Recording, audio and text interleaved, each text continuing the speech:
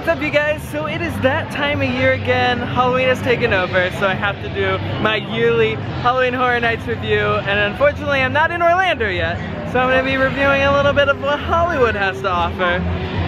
It should be fun. So let's go. So for the first house we decided to go on is Walking Dead, because it's already at 120 minutes, so might as well get it out of the way first. But it's Aldi's first haunted house in what, 3 years? Yeah, 3 years. So this should be exciting. He's not a fan. Me? I'm a fan of the Walking Dead show, but sounds like someone's dying in there. We can only hope.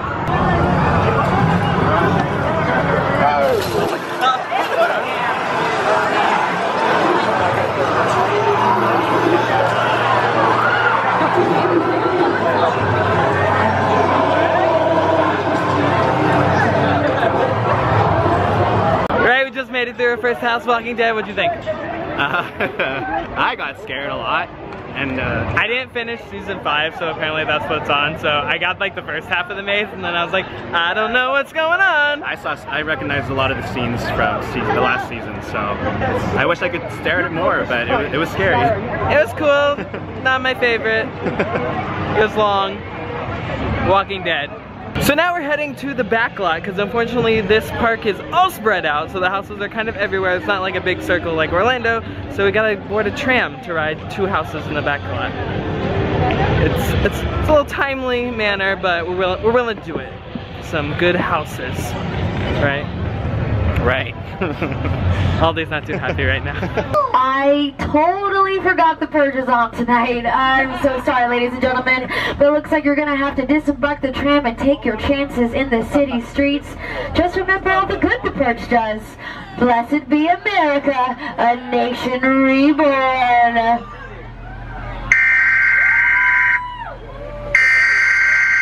This is not a test. This is your emergency broadcast system announcing the commencement of the annual purge sanctioned by the U.S. government.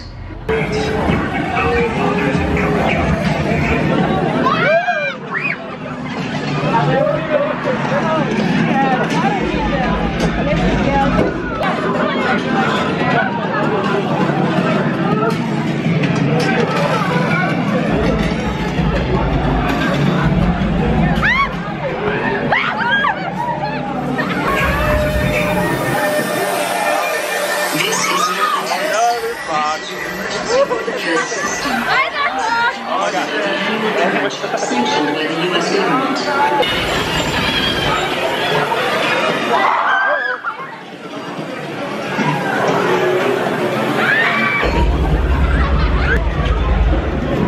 Weapons of class 4 and more have been authorized for use during the purge. All other weapons are restricted.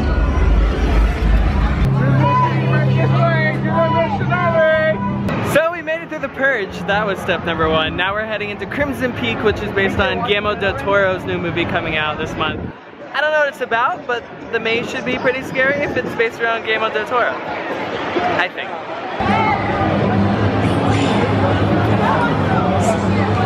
So we made it through Crimson Peak. I liked it. They used a lot of Pepper's ghost effects, which is really cool. Do you like it? What does that mean? Like in Haunted Mansion Ballroom. Oh, yeah.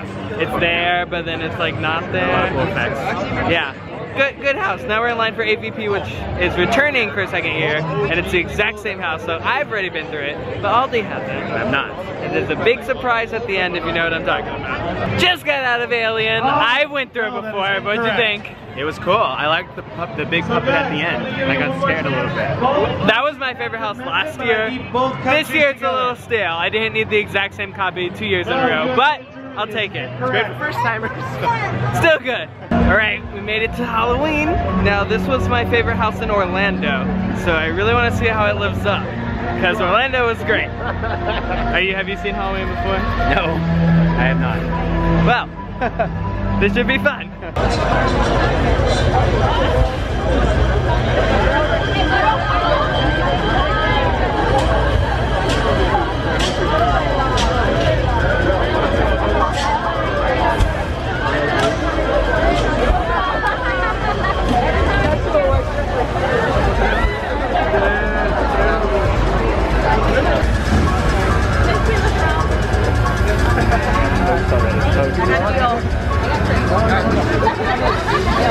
Just went through Halloween, not as good as Orlando's, but probably one of the better houses here as well.